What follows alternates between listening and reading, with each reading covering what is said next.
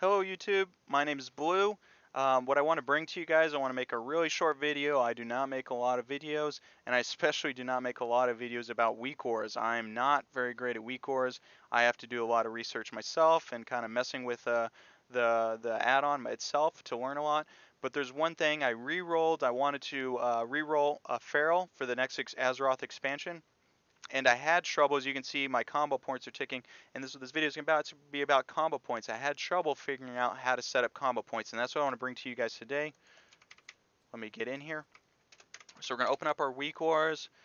As you can see here, I got my combo points, and what I'm going to do is I'm just going to go over a brand new one. We're going to do a brand new one. We're going to go to textures, and the secret here is the trigger.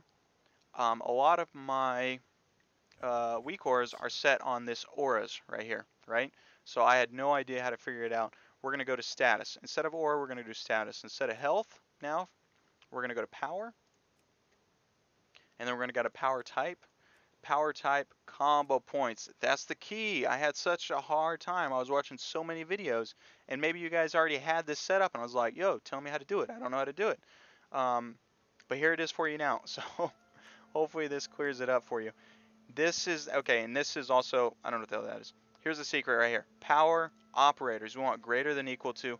Which one is this? Is this my first one? Greater than equal to 1. Is this my second combo point? Greater than equal than 2, right? Let's set it up as 3.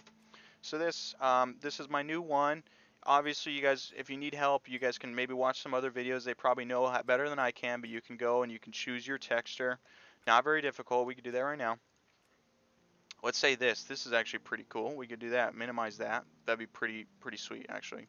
Let me see. We'll do 45 by 45. I think 43 is my circles. Yeah, that's actually pretty legit. I like that. That would be a good outline, actually. So let's say this is 3. We'll put it right here. Okay, so when my 3 pops up, let's go just run into this guy. 1, 2, 3. Okay, that guy's not very dark. You see him pop up right here. Okay, so he's going to stay on there until it's gone. Okay, let me see if I can do a screen. I can't zoom in and out because I have things set up right on my zoom in and out button. There it is. Awesome. So I really hope you guys appreciate that. Let me try to look through this one more time to see if there's anything I didn't go over. I guess we can go over my, we'll go over these black dots. Shoot, man, it's not going to let me in here. I shouldn't have put that dot on there. So these black dots right here, these are actually set up for my trigger. It's a set up the same way. I want it off my combo points, except I said it's greater than equal to 0. So it's going to be on there all the time. If I have 0 on there all the time, I don't know if you want that. I actually like it. I like seeing them there. And then it's just around my combo points. These are just red. You know, you can see them here. They're not all that. But we put the black around them. I think it makes it look a little bit nicer. So that's how I have it set up. If you guys have any other questions, please comment. I don't mind doing a WeakAuras video if you guys have any other Feral questions. I mean, this is my setup. I'll show you my setup really quickly.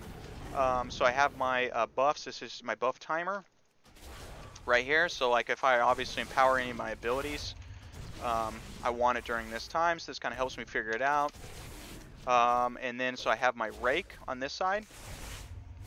And then my rip on this side. The timer below tells me when this is going off cooldown.